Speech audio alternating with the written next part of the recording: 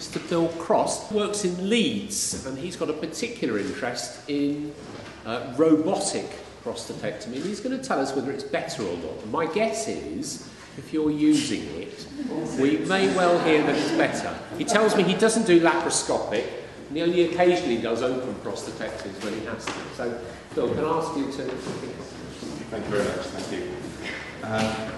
What I'm going to do today is basically cover three areas.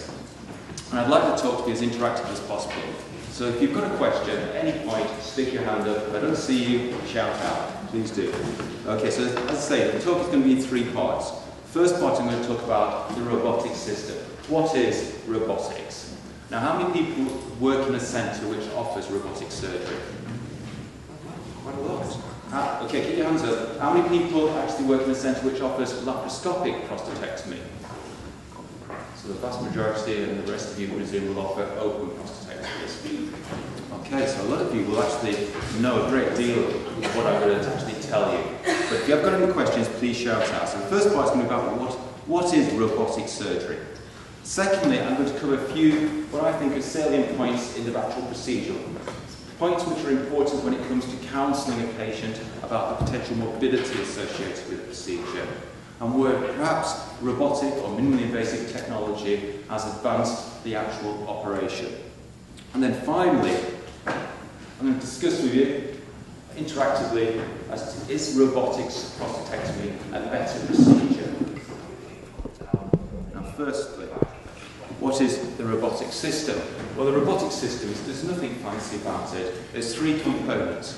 There's the... Sorry. Thanks very much. That one, okay. Can't even use a pointer, I can use a robot. So, there's the surgeon console, and that's actually remote to the actual operating table.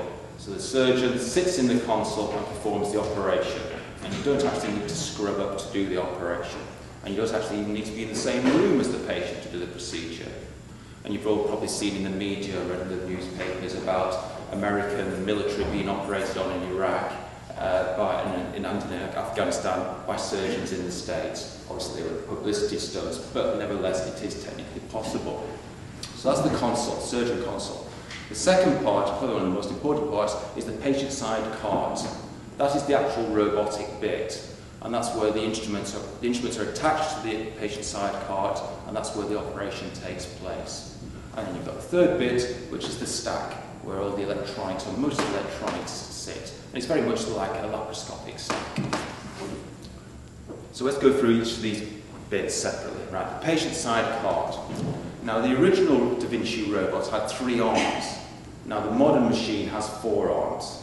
So you've got one arm which holds the camera, and the camera is a 3D high-definition camera. And it's much better than the 3D cinemas you may have been to, or the 3D TVs you may have seen. It's a very high-quality 3D camera. So that is held by the middle arm there, which leaves you 3 other arms.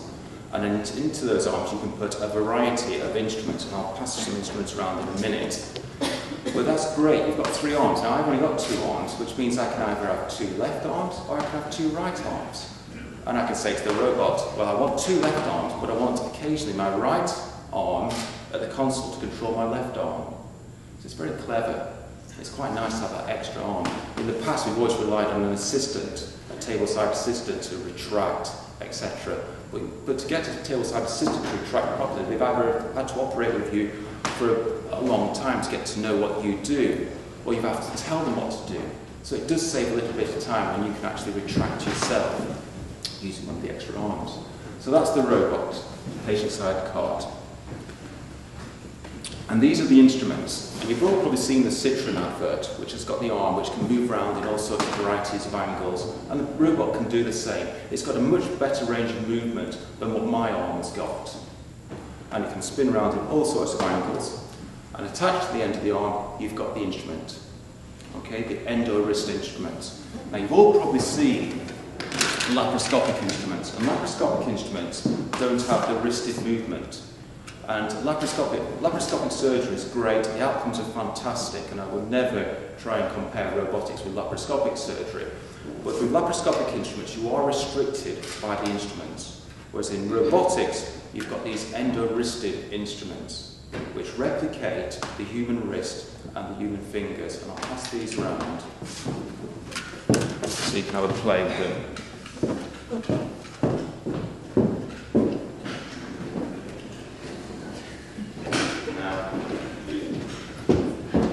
The instruments, you can move in, out, left, right, up and down, you can spin around, you can do a whole host of things with the instruments.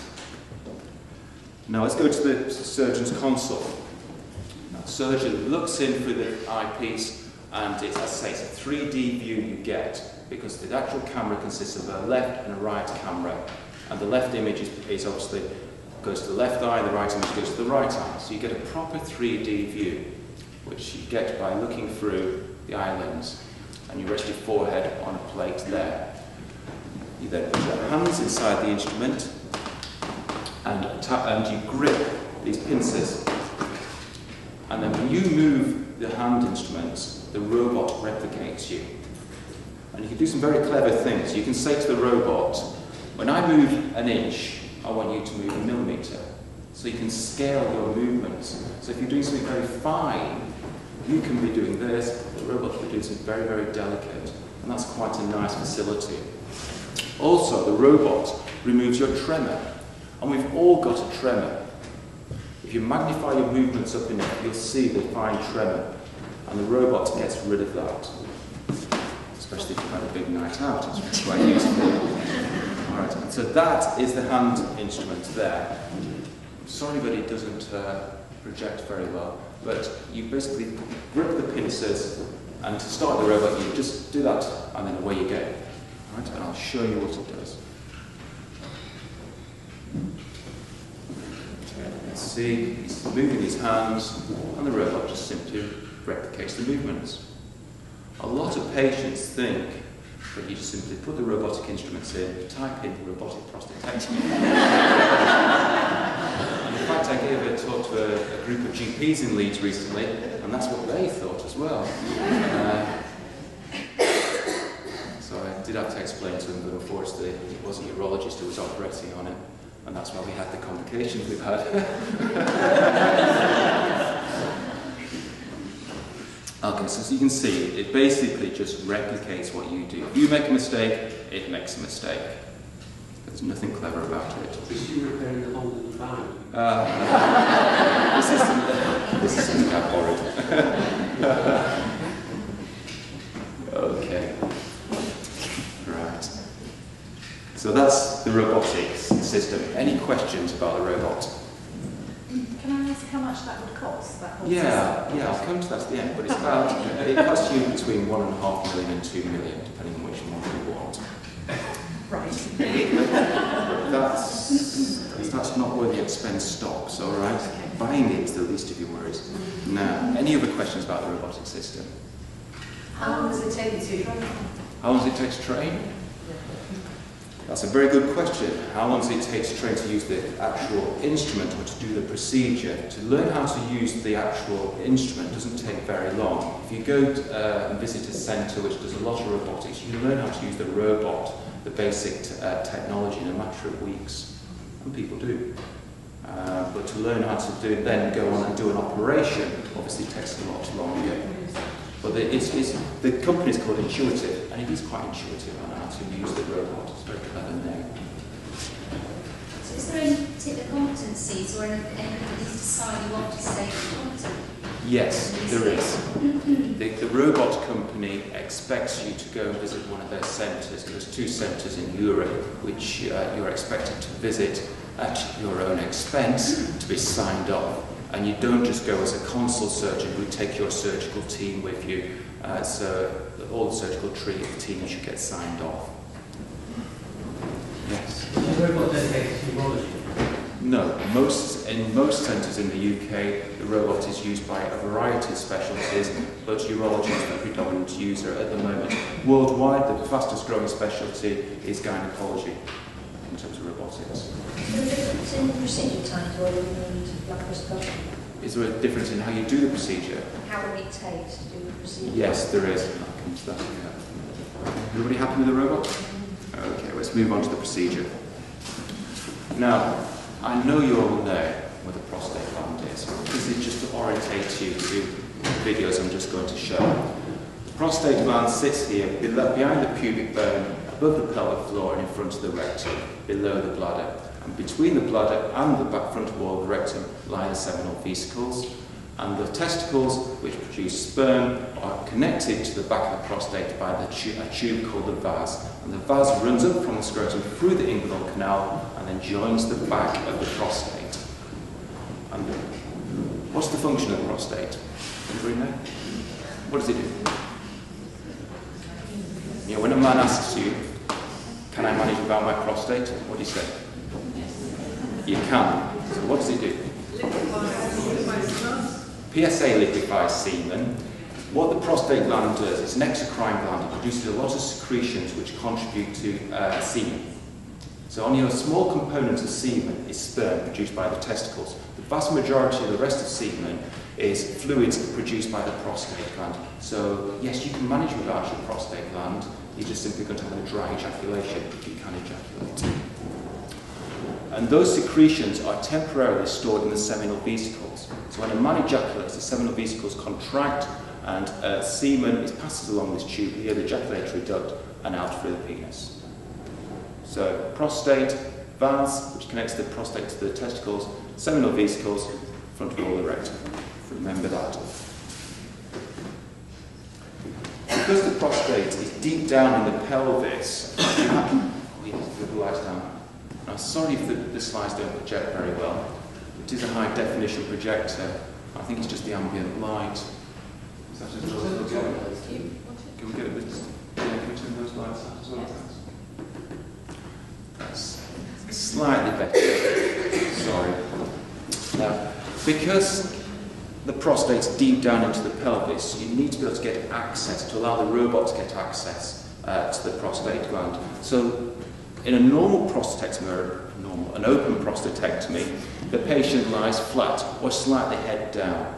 But with a robotic prostatectomy, we put the patient in a position called steep Trendelenburg, and it's incredibly steep.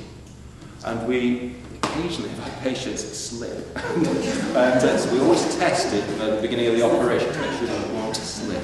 A few weeks ago we had the leafletis holding a patient up. It was one of the first robotic lists, and she was a little bit obviously shocked. So steep Trendelenburg, and what that does is that it allows the abdominal fat to drop out of the way. And most of the patients who I operate on are leads, middle-aged men or elderly men, and they've got a lot of abdominal fat. And it just allows that to just move out of the way. And then the robot comes in between the legs, so the legs are apart. The patient side part comes in between the legs, the robot reaches over the patient, and then the instruments are inserted. So the pubic area is here, and we put 6 ports in. And through the ports pass the instruments. Now you may remember that the robot has only got 4 arms. So what do we use the other 2 for? Well, we have a patient side assistant. And he or she puts 2 laparoscopic instruments in, and they retract and suck out any blood. Of course, with robotic prostatectomy, you don't get any bleeding, but just in case you do get some bleeding, we need a tableside surgeon. So this is steep Trendelenburg. And they have to be reasonably fit from a cardiovascular point of view to be able to maintain that position for anywhere between 2 and 3 hours. And it can be an anaesthetic challenge. So this is the patient, head down, so his head's down here, his pubic area is just in front of there, the robot's reached over and the instruments are being put through the ports. So, anatomy. This is the side view of the prostate gland. As I mentioned before, it sits below the bladder, in front of the rectum, and the seminal vesicles lie between the rectum and the bladder. Now, life would be very easy if that was all the anatomy we had to really concern ourselves with, but unfortunately, it's not. Now, in an open prostatectomy, The vast majority of surgeons do what we call a retrograde prostatectomy. That means that they start off down at the apex of the prostate and then work backwards. So they divide the urethra and then retract the prostate backwards and work backwards. But you can't do that if you're doing a laparoscopic or a robotic procedure, because the camera can only point in that direction. You can't look backwards. So we do it in an antegrade fashion. We set off at the top of the prostate, separate it from the bladder, work around the seminal vesicles, down the back front wall of the rectum, and then do the urethra at the end. So we excise it antegradely. So there's one difference there between the open and the minimally invasive approach. And as I said, the anatomy is a little bit more complex, and there's a lot of pipe work and around the prostate gland, and I'm sure you're well aware of this. The blue structures, and I wish they were blue, in your life, are the veins. And the penis has a fantastic blood supply. And it's also got a huge venous drainage as well. And if you inadvertently go into this is called a dorsal vein complex, and this is the bit which a lot of people forget about. One of the tributaries of that, it bleeds, and it can be quite torrential. So the veins we have to take into consideration, obviously the arteries, and also the nerves. And it is these nerves which actually provide nerve fibres to the penis, which are important for erections. Now, traditional teaching is that you've got a nerve bundle on the left and on the right. In fact, you've got a sheet of nerves which go between the rectum and the prostate gland. And it's that sheet of nerves. Yes, they are condensed in the left and right aspects, but there's a sheet which is important for erections.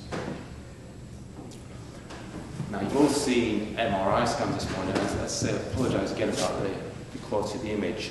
The prostate gland is here, and the rectum full of gas is here. Now, the nerve bundles sit there, okay, left and right, but there is a sheet of nerves here. This is a tissue section from a male fetus, and that's the prostate gland in blue, the urethra in the centre, the front wall of the rectum there. And it looks like there's a big space, doesn't it, between the back wall of the prostate and the front wall of the rectum. And you think, well, how can anybody damage a rectum when they're taking a prostate out? Well, in fact, this is a fetal sample, and the prostate hasn't enlarged. It's not gone through puberty. When the prostate goes through puberty, it obviously enlarges, and this tissue here becomes compressed. It's called denonbilious fascia. And in fact, it's not much thicker than 2 sheets of paper. So you've got bundles there, and you can see the nerve fibres. They've been stained brown. Can everybody see them? Left and right. There's actually a few more here. And a lot of people forget about those. This is referred to as the veil of Aphrodite. And there's a lot of American surgeons take lots of time resecting that out. They feel that it actually improves post-operative sexual function. I think that's controversial. Right, now, this isn't going to project very well, but remember this picture. Prostate in front, rectum behind, nerve bundles there. See if it works. Oops, go back. Can you see it? Before John says, this is a typical view from a robot. We normally get a fantastic view. The prostate, it's a shame, I'm sorry.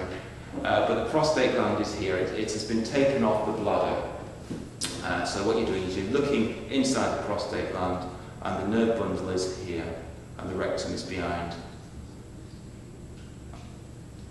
I think you're going to actually put the videos into the presentations later, aren't you? So you will be able to see this as it should be seen. But you can see the robot, one there, and a third one there, and the fourth one's holding the camera. And the console surgeon is retracting with one left arm, he's using the other left arm for retraction as well, and he's using his right arm to actually divide the neurovascular bundle off. So the rectum's there, the back wall of the prostate gland is there, and the right neurovascular bundle is here. Now when you actually see this video, when it's part of the CD or whatever you get at the end, you will notice that there's a lot of blood. Well, in fact, there's not much blood. This is a magnified view. And normally surgeons, when they see bleeding, they coagulate the blood vessels. They seal the blood vessel using electric current. Now, we don't like to use any electric current whatsoever near the neurovascular bundle. And the reason for that is that if when we use coagulation, you actually dissipate an incredible heat into the surrounding tissues, and that can actually damage the nerves. So we do this using cold cut, and that's why there's a little bit of blood around the neurovascular bundle. Now, the next most important structure is the sphincter. The sphincter sits down at the apex and is very, very difficult to see. Now, this is a urethrostomy, a flexible urethrostomy, to show you the sphincter internally. Now, that's a stricture in the penile urethra, and we'll go through that, we'll negotiate that, and we're through. We're now into the bulbar urethra, which is the U-bend. And there, can you see the sphincter? Oh, you'll get a better view in a second. There, it's there, closed. And I asked the patient to do a pelvic floor contraction. You see the pelvic floor contraction around the sphincter? There. There. So the sphincter's closed. I've got to go through the sphincter, push my way through, and then it did a pelvic floor contraction to stop me getting through.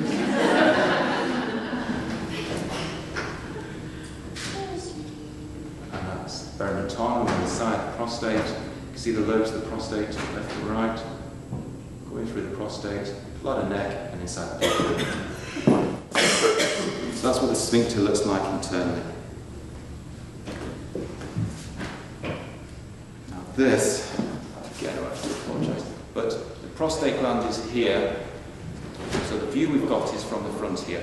There's some fat in front, and then we hit the vein. We seal that. It's okay to use electricity in this area because it's away from the nerves. So we seal the veins. I do it slightly different. What this guy has done is actually put a suture around here to try and tie off the veins before he cuts through. I don't do that. I just go straight through and then I rely on the gas pressure to inflate the patient using carbon dioxide and increase the pressure. And often that pressure is sufficient to stop most of the bleeding. So I cut through it because I feel that if you tie it off, you distort the anatomy slightly. So I cut through it and then I seal and oversew. I don't know what you do, John. Do you tie before you cut? Yeah, you can.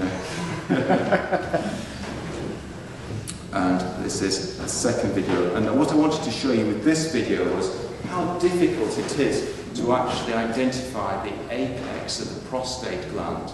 Unfortunately, you can't see it, but that's the catheter in the urethra. So the urethra is going to be cut now. But it can be quite difficult, especially if you've got an apical tumour, differentiating where the tumour finishes and where the extraprostatic tissue starts. And if you go to the textbooks, you see these fantastic pictures of the sphincter mechanism. But you don't actually see that during a procedure. And it is very hard to know exactly how far away you are from the apex of the prostate and how close you are to the sphincter mechanism.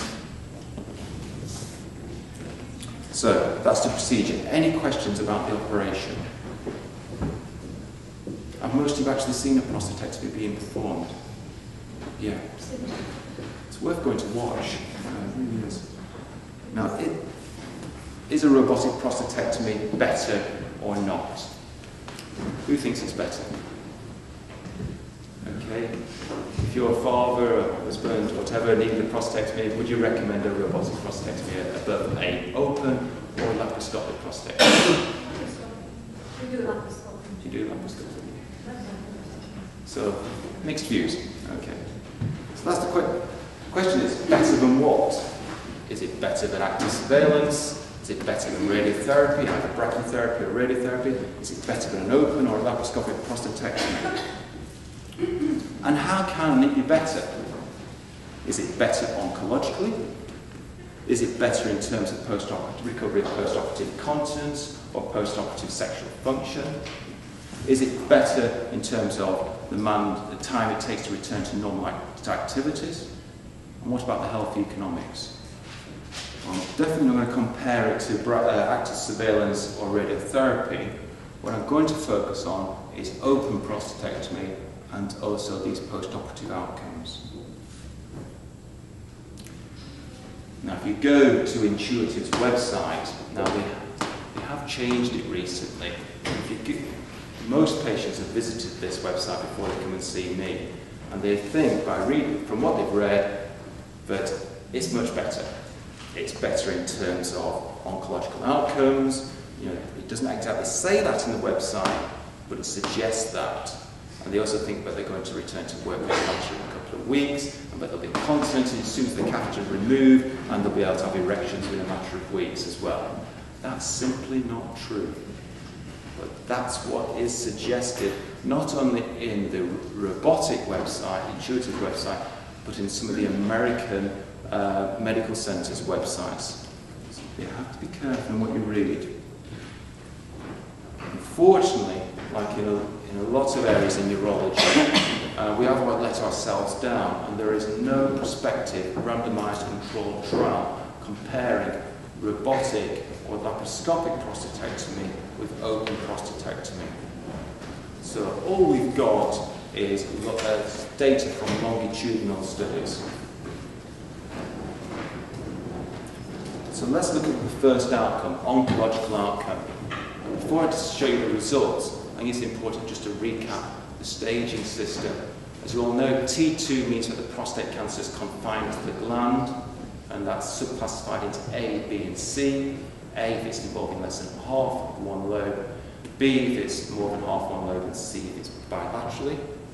And T3 is when the disease has unfortunately extended beyond the prostate gland into the extraprostatic tissues. And 3B is once it's gone into the seminal vesicles. The staging system has recently been reclassified, and a T3B also includes disease which is microscopically extended into the bladder neck. That was once referred to as a T4.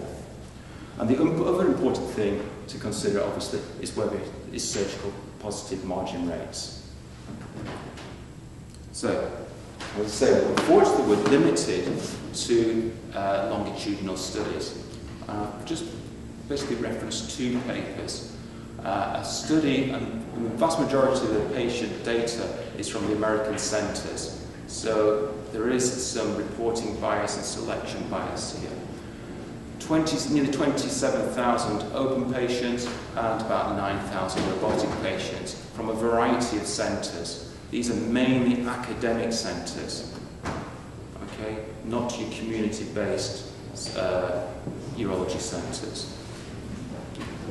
And the first thing you see when you go to the website who are trying to sell robotic technology is the difference in the positive surgical margin rate.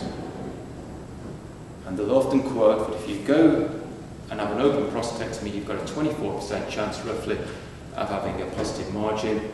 If you have a robot, 10% less chance of having a positive margin. But you've got to look into the data into a little bit more depth. Who are these people operating on?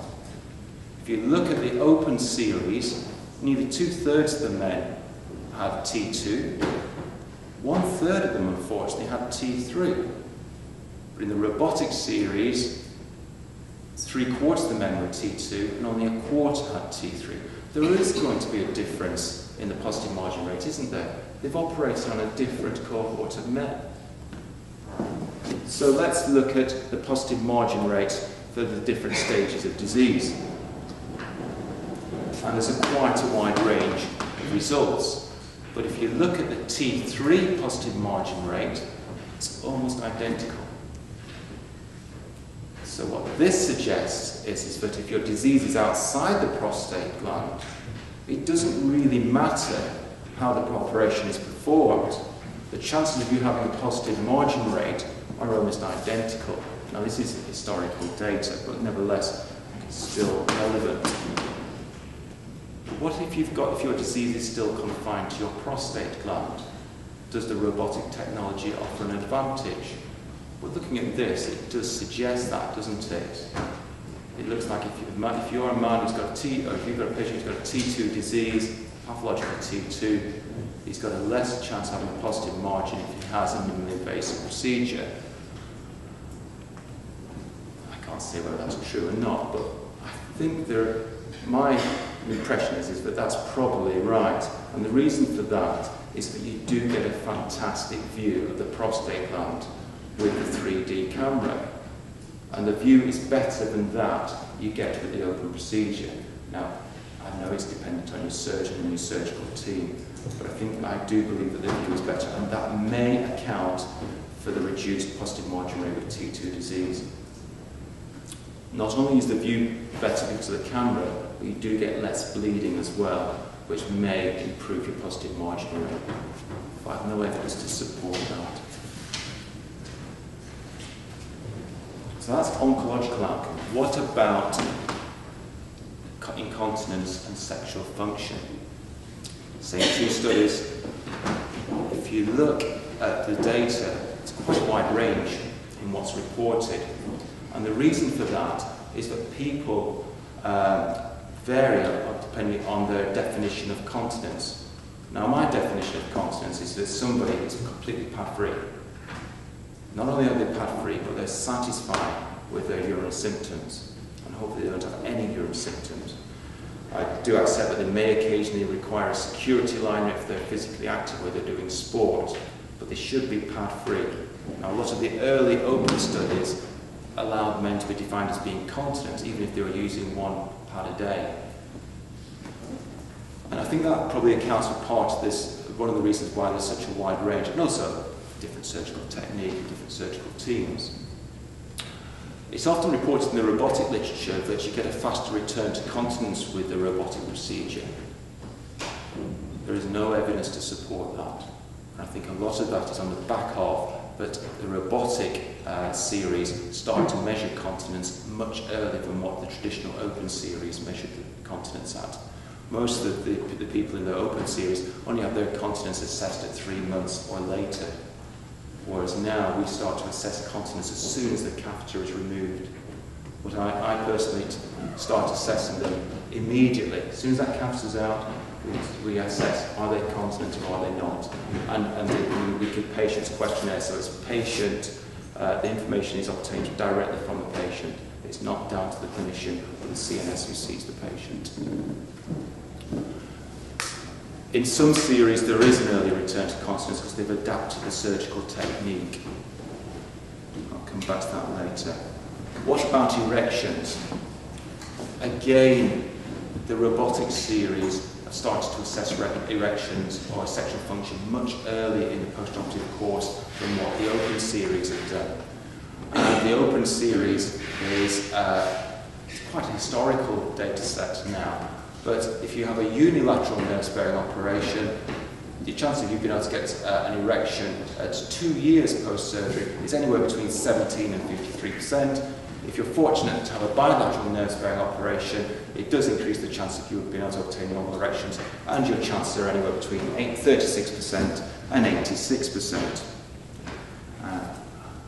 That's quite impressive, isn't it? I do doubt that. But if you have a robotic procedure, this data does suggest that you've probably got a higher chance of getting normal erections. There's no reason why you should have a higher chance to be able to get normal erections. It's down to surgical technique. Yes, the view's slightly better. If you have a bilateral nerve-sparing operation by a good open surgeon, your post-operative sexual function is just going to be the same as having a procedure done by a good laparoscopic or robotic surgeon. I don't think there's much difference in the outcomes. If I was a patient, I'd want to know, what are my chances of being cured oncologically? What's the chance of me having normal continence and normal sexual function? That's what we call the trifecta. I want everything.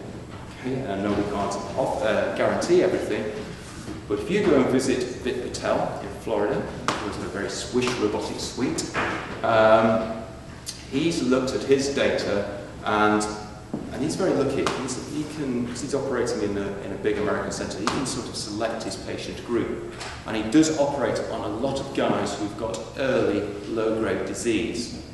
Vast majority of his patients are T2, Gleason 6 or 7. Very few are T3.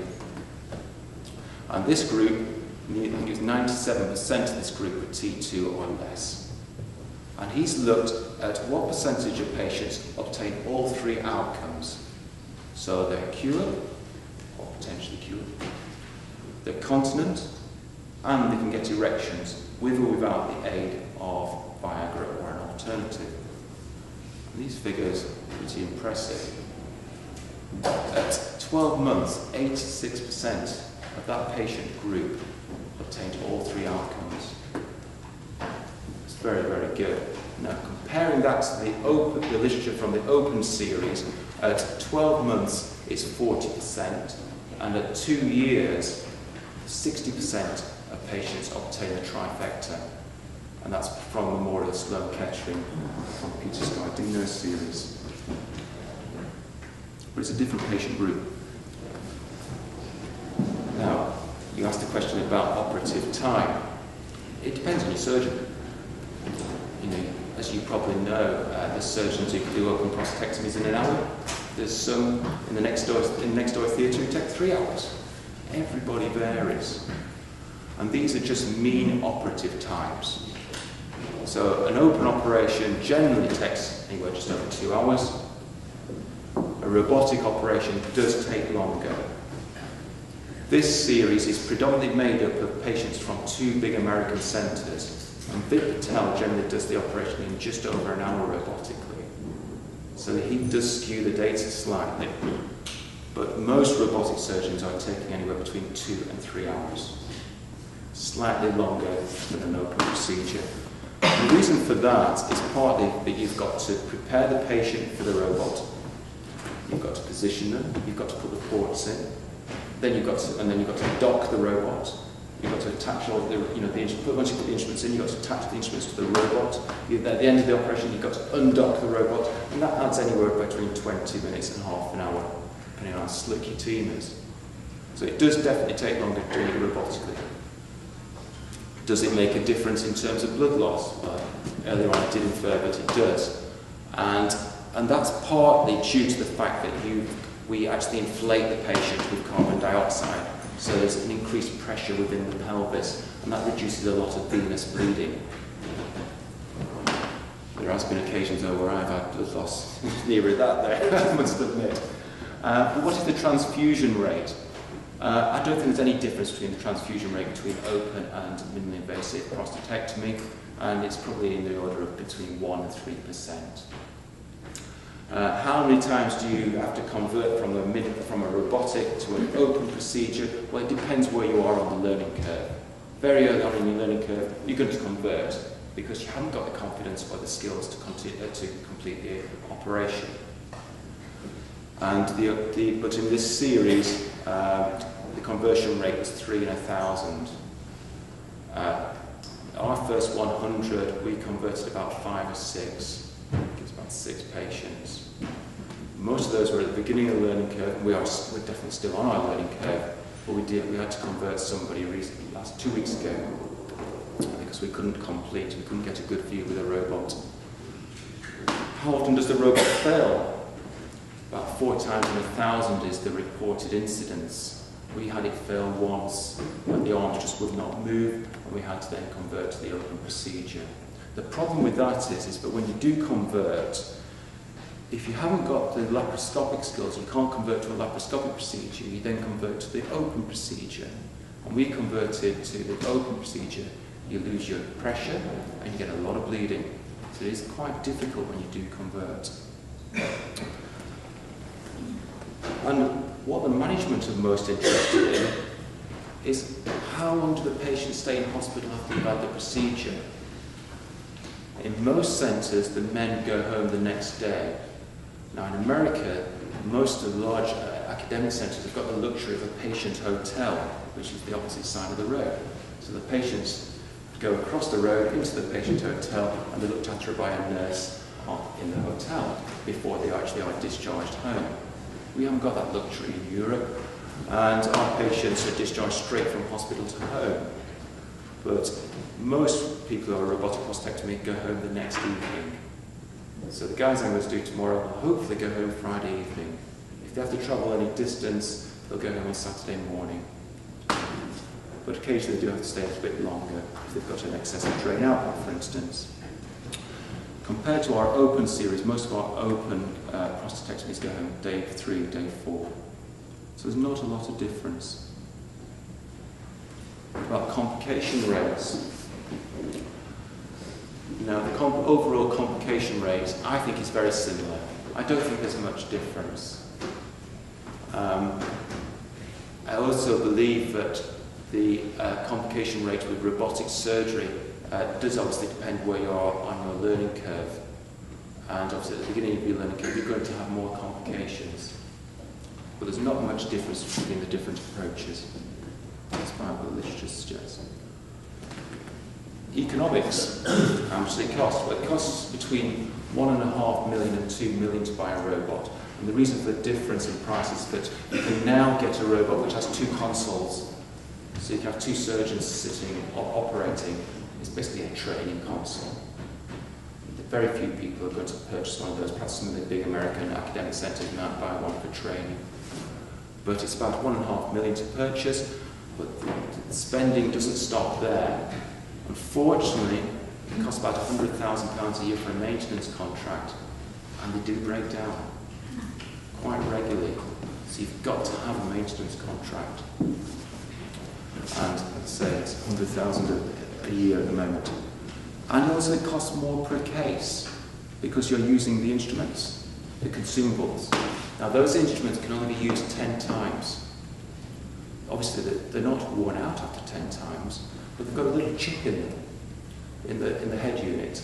And that chip knows that it's done a procedure. So it knocks one of your 10 procedures off. Now, there was a belief that the chip only counted down when he went for the autoclave. So there was an Indian centre that thought, we won't autoclave our instruments. We'll just wipe them down. But the chip's cleverer than that because it knows that there's been a time gap between cases. So actually they should have autoclaved their instruments. So after 10 times, it's in the bin. All right. Is there a reason for that? Is that... The reason for that is the FDA. The company said that the actual instruments, obviously it depends, the scissors wear out quicker than, say, forceps, but the trials suggested that they were okay up to about 30 times. But the American FDA said, well, no, 10 times. And I'm sure Intuitive had an input into that decision making, but, and that's where they make most of their money now, is out of the consumables. And one of the problems is that it's a monopoly. There's only one company at the moment producing a robot. There are a number of companies that have robots in the pipeline, and hopefully that will drive down the costs. So in conclusion, the robot, it's just a tool. It's no different than any other surgical tool. There's nothing clever about it.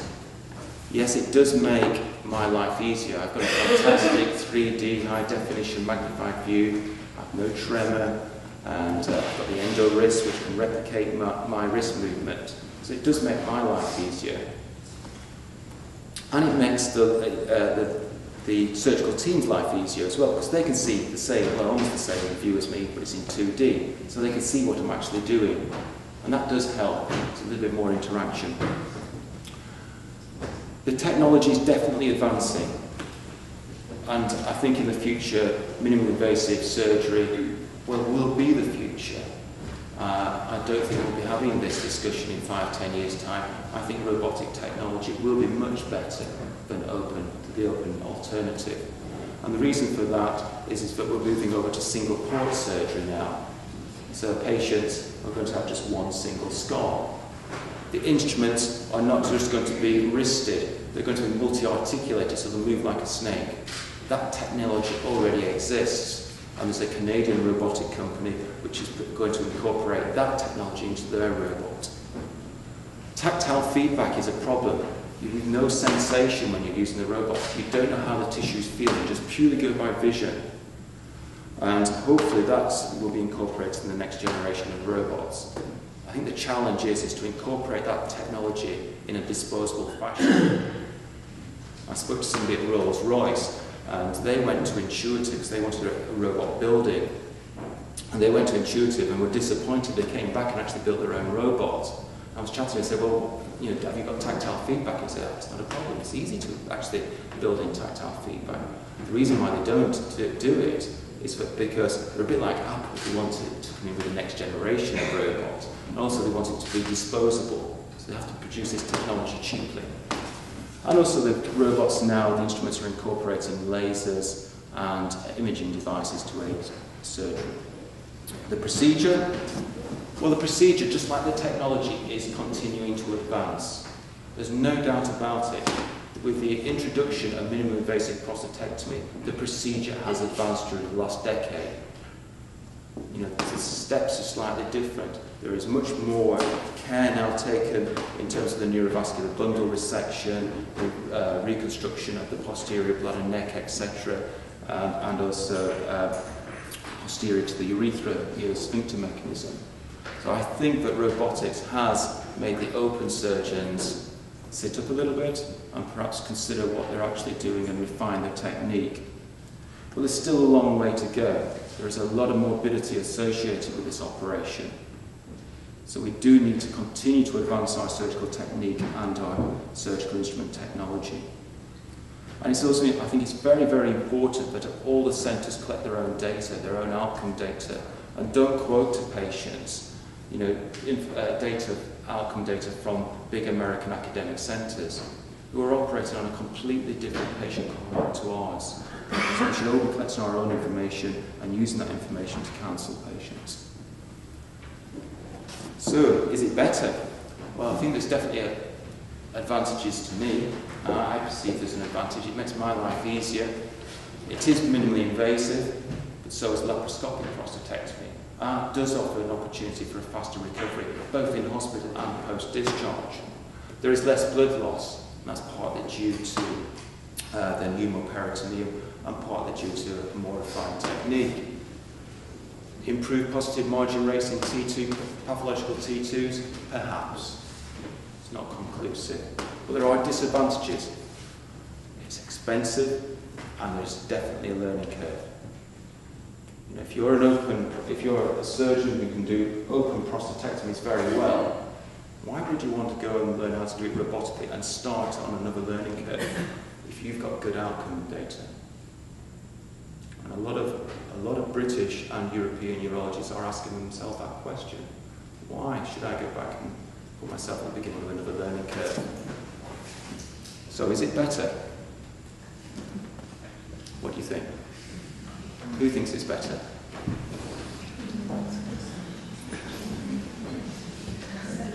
Who thinks it's the same as an open prostatectomy? And who thinks open prostatectomy is still the gold standard?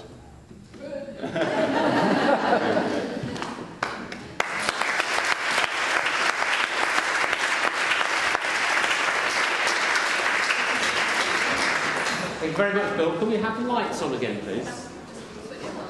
Bill, that was a very nice presentation, and I'm sure one of the things that we've seen there is a complete triumph for marketing by Intuitive. Yeah, absolutely. It's very refreshing to hear someone who uses robotic surgery be so honest about the perceived advantages. 80% of radical prostatectomies in the States now are done robotically without any evidence to support that necessarily. Mm-hmm. And I think what you pointed out there was that it was more convenient for you, and there may be some perceived minor advantages. Problem, big cost. We haven't touched on training yet, but we will. And when you mention the outcomes, the trifecta, the cancer outcomes and the functional outcomes, I think you can cite your evidence, can't you? Because there's the SEER data from the States. There's a big paper there with 8,000 patients. Yes. Where they would actually say that the continence rates and erectile dysfunction are greater with robotic surgery, maybe due to the learning curve. Yes, and that was community-acquired data. So as the data I've quoted is from the large American academic centres, where there's an awful lot of expertise. But the data, if you look at the data from the community urology centres, the outcomes are nowhere near as good as from the big centres. And in fact, some of the outcome data from the robotics is definitely worse than the open series. definitely in terms of continence and recovery of sexual function.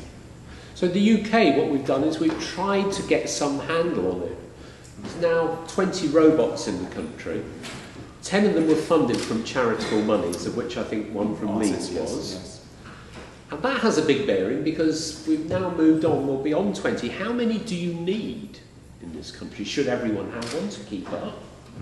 Or should there be a finite number which are funded ultimately from us as taxpayers for what may be very small perceived benefits? I don't know the answer to that question. What I do know is we've got an application in, a business model asking for a robot. And you know, in this day and age when there's not much money around, people are looking very closely at it. I think you have similar experience in Leeds? Absolutely, yes. Because our machine, we purchased it in 2006, and it has only got a finite lifespan, and we're probably going to have to replace it. And our managers are rightly asking the question, should we be purchasing a second one, or should we be actually bothering to replace this one? It is expensive technology, and we've got to demonstrate that there is an obvious advantage. And I think we're only going to be able to obtain that evidence if we restrict the number of robots in this country, and we restrict it to the centres which do look at their outcome data. Playing the other side of that coin, Bill, there's a strategic case to be made, isn't there? Because what they do in the States, we tend to do 5 years later. They've switched almost lock, stock and barrel to robotics. We seem to be doing that. And the question for people like us is, if we don't switch to robotic surgery, are we going to be out of business in 5 years' time? Will all the radical surgery be going to the centres who have robots? So I know that our trust is looking at this, knowing that it's a financial loss, but betting on the strategic case that keeps us in the bigger frame. I think that's Absolutely. fair. Yes. Questions? Yes. Can I, we're from Barnet and Chase Farm. We've been up to the masterclass Leeds a couple of times. Incidentally, our robot's on loan, and it has been since we got it at the beginning of the year, so we haven't paid for it yet. Can I Very just expensive. Credit crunch. there's collections and fundraisers and everything. Can I just ask if you were a laparoscopic surgeon before? I did laparoscopic renal surgery as a trainee, but I didn't do any laparoscopic pelvic work, no. And can I just ask, do you do cystograms on your post? No. No, we leave the catheter in for about 10 to 14 days. And straight Straight out. We're trying to reduce the time the catheter's in. Question? Can I just ask, I was with the States where we do laparoscopic surgery. Yes. Sorry, where are you? Where? Sorry, Norfolk Park. I'm a nurse there. What would you say to patients who are often laparoscopic and are comparing that to the robotic? I say there's no difference. I think it's very much down to the surgical team. There is no difference at all. If you are going to be operated on by a good laparoscopic team, your outcomes are just going to be the same as a good robotic team. And you could take that one stage further, Bill, wouldn't you? Because I think the correct answer is you would go to the surgeon who's got the best experience with whatever technique. Yes. Would you agree with I that? would agree with that, yes. Yes. John Robertson, now one of the helpline nurses that we work in the charity. We take a lot of calls on the helpline from men who are considering these kind of options, and a number of men this year have told us that under private health insurance they've been refused robotic surgery because the insurance company claim there aren't the outcome evidence to suggest it's any more effective. It's too expensive. We're about to see in the next 12 months or 2 years strategic health authorities, PCT, is going under, GP consortia purchasing care. What's the incentive for these consortia to purchase robotic? As John has highlighted, the main incentive is marketing. There are private hospitals around the country who purchase robots. They're never ever going to make a profit. I don't think they'll ever make a profit out of performing surgery with a robot. They'll just do what the American centres have done, use it as a marketing tool, which will hopefully bring them in more patients for other procedures, non-robotic procedures. I think it's been helpful to hear what you say, because one of the most frequently asked questions we get in helpline is, I want to have a prostatectomy, which is the best, which is going to give them the best outcome? And we frequently have to say, well, the literature suggests get yourself a good experienced surgeon. Absolutely. I think that stands That's what still. you need. Yes, a good surgical You don't team. want someone who hasn't done a robotic one before doing his first one on you. Well, that's for sure. That must occur. Do you counsel patients? It's surprising. When I started, I went abroad to be trained, and then the person who trained me in Sweden came across to Leeds and spent a week with me, and then another guy from Belgium came to spend a week with me. And so the first few people in the series there was obviously a very skilled robotic surgeon in theatre to take over if there was any problems, and obviously I've been trained as well. But when you first go solo, obviously the patient needs to know that you haven't got a mentor stood behind you, and that there is a high chance that the procedure will be converted to an open operation. Now, you think, well, who's going to sign up for that? Who's going to consent for that?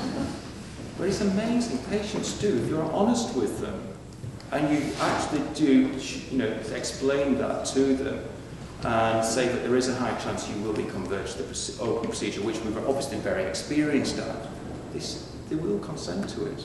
Yes, and in your defence, Bill, we had to start doing open radical prostatectomies at one stage. Yes. I did that in Sheffield when there wasn't one done in the north of England, and you still had patients who were keen for the procedure because they believe you are trained. Yes.